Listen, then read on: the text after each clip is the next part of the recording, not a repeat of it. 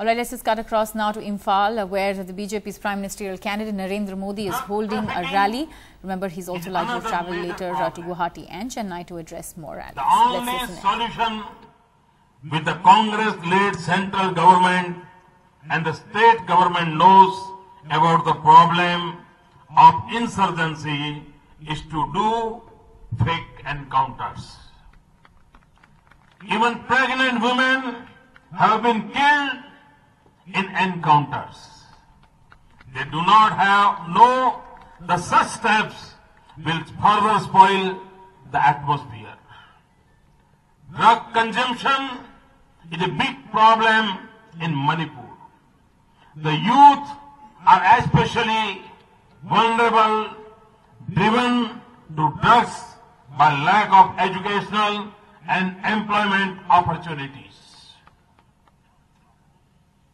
The Congress-led state government has failed in stopping drug trafficking from across the border. Some leaders are even accused of being complicit. Like the UPA government and Congress in Delhi, the Congress government in Imphal has also broken all records in corruption. There is corruption in giving small jobs to ordinary people. A multi-crore scam has happened in Loktak lake cleaning. Over 200 crores rupees are said have been siphoned off. This scam is parallel to the Ganga cleaning project of Government of India. भाइयों बहनों, ये गए थे तालाब की सफाई करने के लिए, लेकिन हाथ की सफाई कर दी। इनको तालाब की सफाई में इंटरेस्ट नहीं है, इनको हाथ की सफाई करने में इंटरेस्ट है।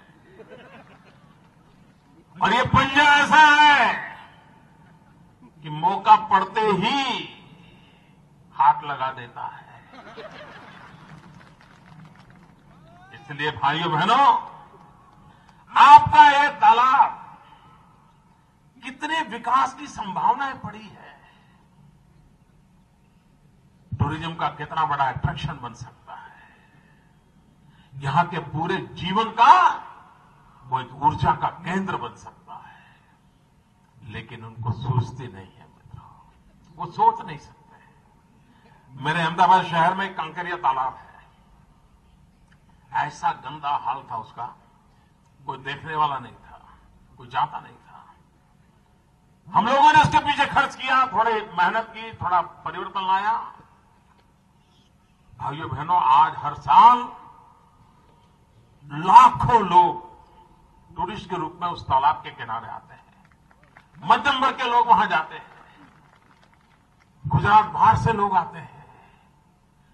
जो तालाब आज से 5 साल पहले एक कूड़ा कचरा फेंकने की जगह बन गया था, वो आज टूरिज्म के डेवलपमेंट के लिए एक अट्रैक्शन बन गया है। तो यहां क्यों नहीं हो सकता है? भाइयों बहनों, उनको करना नहीं है, सिवाय भ्रष्टाचार इनको कुछ नहीं करना है। और इसी के कारण ये हाल हुआ है भाइयों। When BJP government comes to power, we will ask for account of every rupee. और हम तभी तो कह रहे हैं, जो हिंदुस्तान के बाहर ब्लैक मनी गया है ना, वो एक एक पाई हम वापस लाने वाले हैं। और ये ब्लैक मनी किसका है, सबको मालूम है ना किसका है। ये विदेशों में रुपए किसके हैं भाइयों? जरा जोर से बोलिए, किसके हैं? भाइयों बहनों,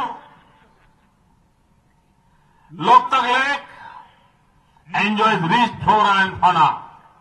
It is the only habitat of Shanghai deer. It can be developed as a prominent tourist spot. You must be aware that the Prime Minister of India represents this region in Rajya Sabha. Everyone knows that he has not done anything for Northeast. But to show some work, the Chief Minister of Manipur has made him and other senior leaders of Congress come to inaugurate projects. This often remains incomplete. ये आते हैं या पत्थर डाल के जाते हैं या रिबन काट के जाते हैं, बाद में बंद हो जाता है, फोटो निकल जाती है।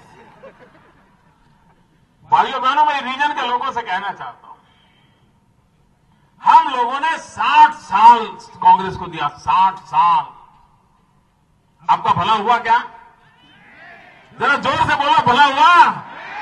जरा दूर से आवाज आनी चाहिए, भला हुआ? भाइयों बहनों, आपके 60 साल बर्बाद हो गए, मुझे 60 महीने दे करके देख लो।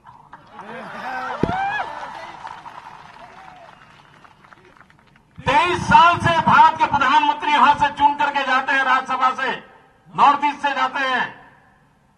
23 साल हो गए। भाइयों बहनों, अरे दुनिया बदलने के लिए 5 साल काफी होता है। 23 साल हो गए, यहां आपकी जिंदगी में कोई बदलाव नहीं आया।